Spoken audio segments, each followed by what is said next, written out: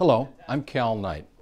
I'm honored to serve in 2019 as the new chair of the California Hospital Association Board of Trustees. We are highly encouraged by Governor Newsom's commitment to a healthy California, including his support for mental health SAR and brain health. His early budget proposals promote a robust, engaged workforce, support housing, and the naming of California's first Surgeon General. These commitments support California hospitals' vision of a seamless system of care for behavioral and physical health. And we know that there is a great need for behavioral health services in our communities across the state.